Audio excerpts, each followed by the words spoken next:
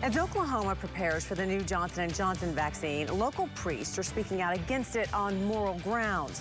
The Johnson & Johnson vaccine could be a game changer. It's only one dose, and it can be stored in a refrigerator, which will help vaccinate more people in rural areas. But the diocese in Tulsa says pharmaceutical companies need to make vaccines with no connection to abortion.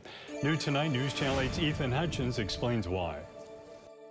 There's a moral dilemma standing in the way for some in the Catholic community from welcoming the Johnson & Johnson COVID-19 vaccine to Oklahoma. If you had a choice, it would be better to avoid the Johnson & Johnson vaccine.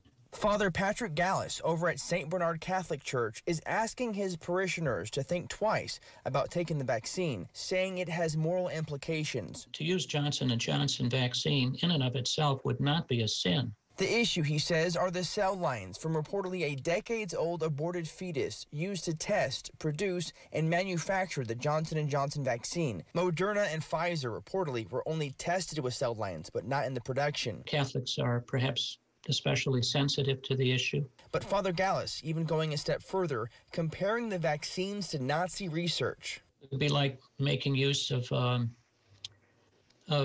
material gained through the Nazi medical examines, the experiments in the Second World War. It's morally compromised. Just to clarify, you compared it to how the Nazis, they did a lot of testing. Is that what you said? Yes. Despite his ethical concerns, Father Gallus still encourages his parishioners to get the vaccine, though he suggests Pfizer or Moderna. Though the Catholic community is warning against the Johnson & Johnson vaccine, the company says, quote, there is no fetal tissue in the vaccine. The fact that the research shows there's not actually cell tissue in the vaccine, does that change your opinion?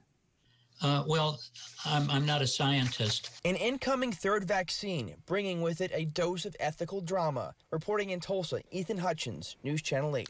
The Diocese of Tulsa and Eastern Oklahoma posted a statement on its Facebook page.